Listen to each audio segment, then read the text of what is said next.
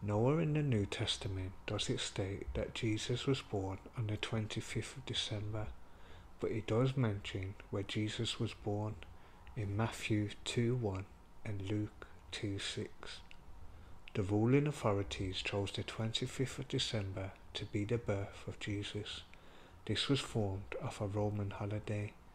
When Christianity became popular within the 3rd century, there was another holiday being celebrated known as Saturnalia. Near the end of the year, many European cultures celebrate Saturnalia differently, as their cultures influenced them to do all kinds of acts of vile discretion. This was reference to Saturn worship between 200 BCE and 200 CE.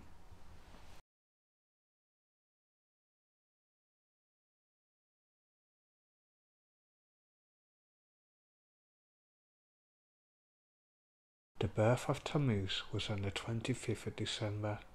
This story backdates to ancient Babylon. Nimrod was a sun god who was the father of Tammuz. His mother was known as the Queen of Heaven. She was symbolized as a moon goddess. There are still many pagan practices demonstrated in religion today. The most common theme is seen as a mother and child. This is well demonstrated in the Roman Catholic Church. The concept of Jesus and Mary are very similar to the Queen of Heaven and Tammuz. The old story does go back to Nimrod as a titan who rebelled against the God of the Bible. The question is, who is that God? For Jesus is the son of the Old Testament God. Confusion, but let's not go there. Is it possible that certain people has reversed an event which was evil into some tale of good? Did they reverse evil and darkness into a figure of light? To break it down, Nimrod worship was symbolized as a Christmas tree. This started when Nimrod had died. The Queen of Heaven decided that a fully grown evergreen tree that had grown overnight would enable the survival of Nimrod's spirit. So every year on Nimrod's birthday, she genuinely believed that the spirit of Nimrod would visit his tree. So she placed gifts underneath the tree, waiting for his return. Doesn't this sound similar to what most humans in Western culture practice today?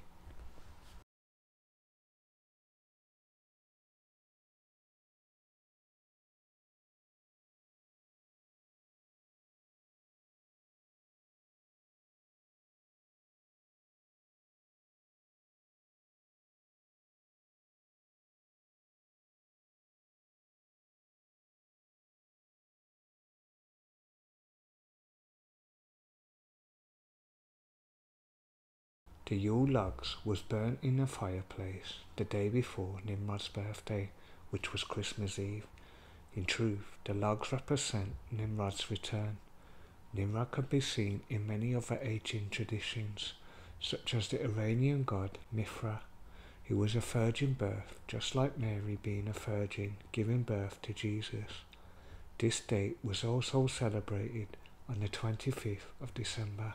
In Northern Europe, the Druids who was in tune with nature seemed like innocent people, but they too also had similar traditions which was identical practices worshipping Nimrod. The ancient Celts decorated their temples with evergreen as a symbol of everlasting life. Winter solstice was celebrated for thousands of years. In this period of time, the shortest day of the year, which was the 21st or 22nd of December. Solstice is when a daylight lasts for 7 hours.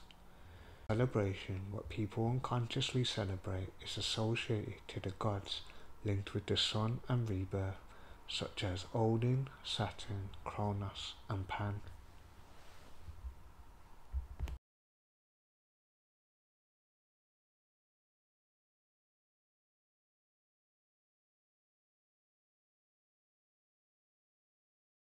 In Rome, solstice festivals, clippings of shrubs would be brought inside, hung with tin ornaments.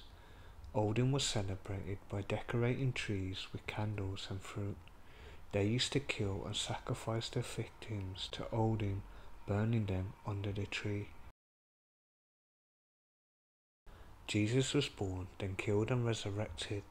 In ancient etymology, the Son dying on the cross was then reborn after a 3-day death.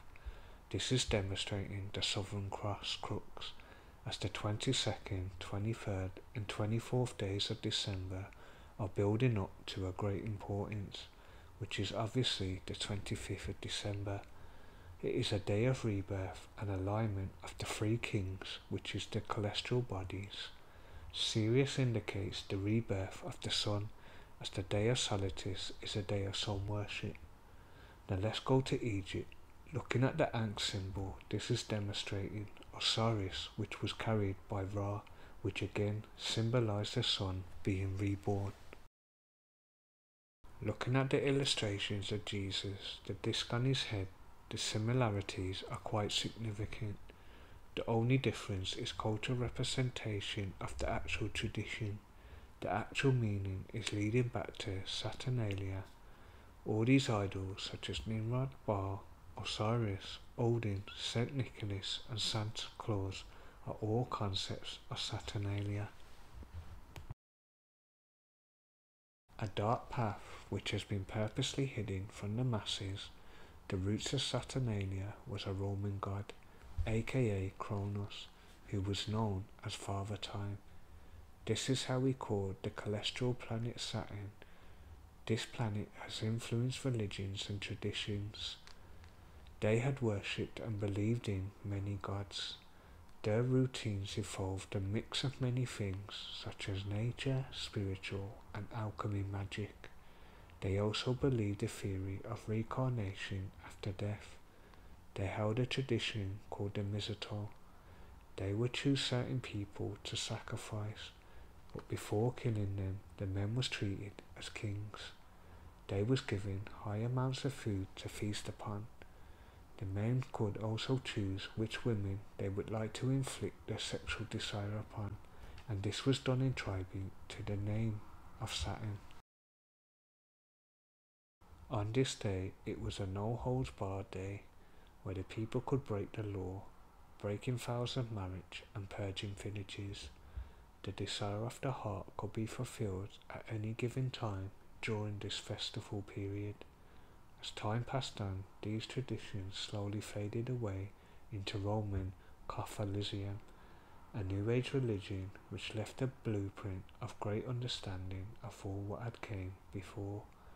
Whereas in today's age it has been toned down into a PG celebration known as Christmas. The PG era of Jesus was used by the Roman Catholic Church to convert pagans into becoming a Roman Catholicism. They used tactics such as, if they convert, they could keep their rituals and not be condemned in going to hell. Slowly they had tuned down Saturnalia with new laws and traditions. Jesus was the new concept of being on Christmas Day. It was a more ideal for children and family togetherness.